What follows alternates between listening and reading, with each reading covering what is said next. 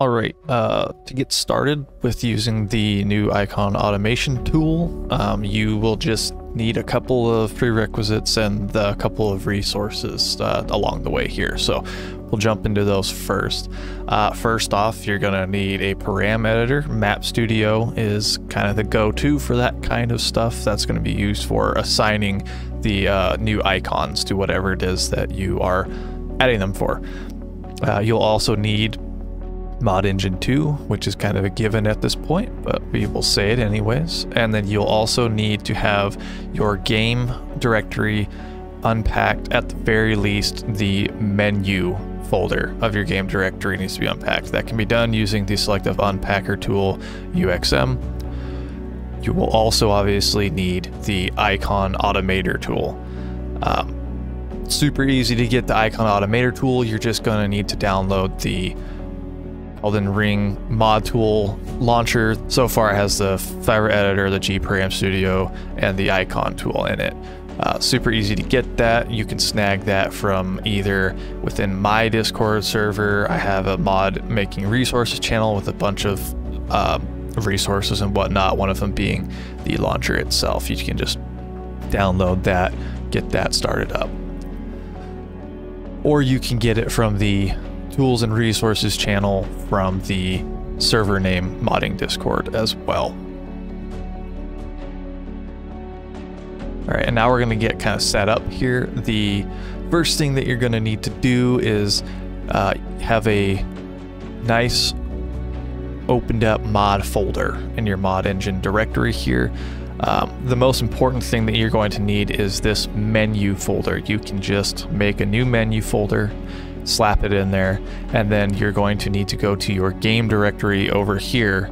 And if you only unpack the menu folder, you just need to go into that within the game directory and then copy the hi folder from within that, and then go ahead and paste it inside of your menu folder within your mod directory. That is all you need to do in terms of using your actual game directory at this point. So we will go ahead and close that. Next, we're going to get started with using the icon automator tool.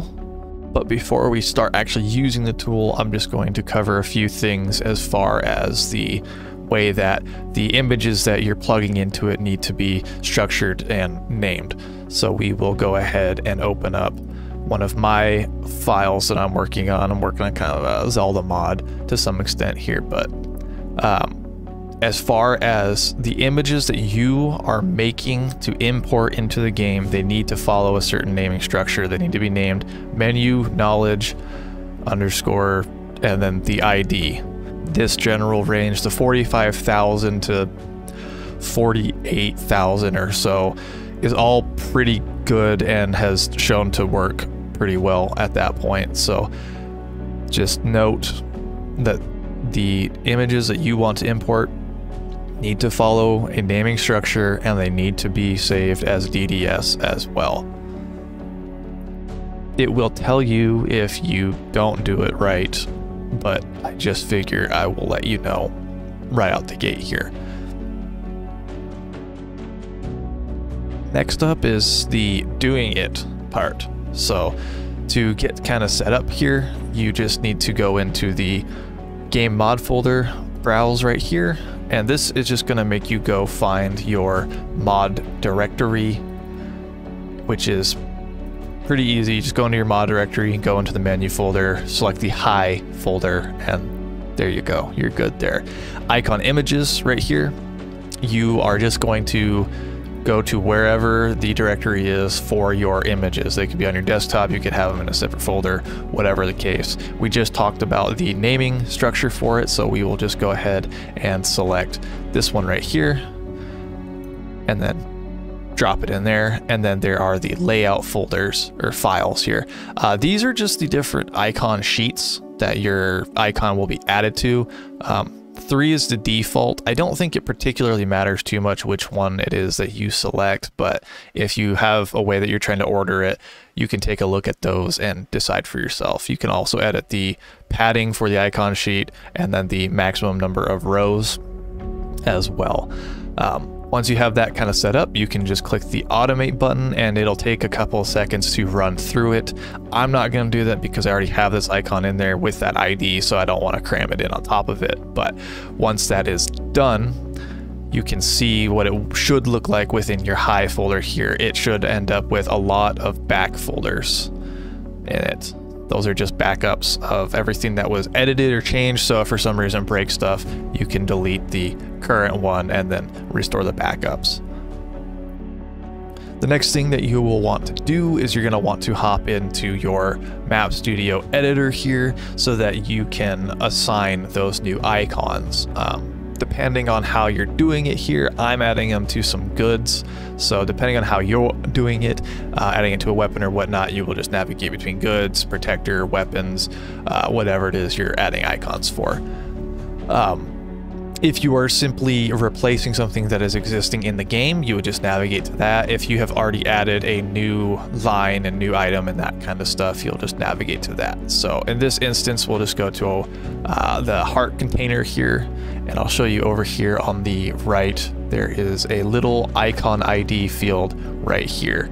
This is where you'll plug in whatever the ID is that you had set up for your icon image before you imported it. So if you remember, we had to follow a naming structure and the ID that we gave it was 45,001 because that range between 45,000 and 48,000 is pretty safe and good for icons. Once you've assigned that, you can make whatever other edits you want to with it and then just go ahead and save it. And then you can go ahead and launch the game, which we will do really quick just to kind of show you what it looks like in the game. All right, and then here we are in the game here. You can see, so I added this as an item for the crafting menu here as the heart container, so you can see it right here. It's showing up on the screen. I gave it text and all that kind of stuff. Yours will not have that by default unless you are simply replacing and editing an existing item. If you're adding new text and whatnot, there's other things you got to do. But proof is in the pudding right there. There's the icon that's in game. Super easy peasy. It'll show up in any of the menus. I believe it will pack it in nice and good for you. So hopefully that was helpful for you. If it was not, just let me know. If you have questions, hop into my Discord or just leave a comment. I'll have more guides coming out this week probably, so go ahead and leave a like and follow, subscribe, all that kind of whatnots.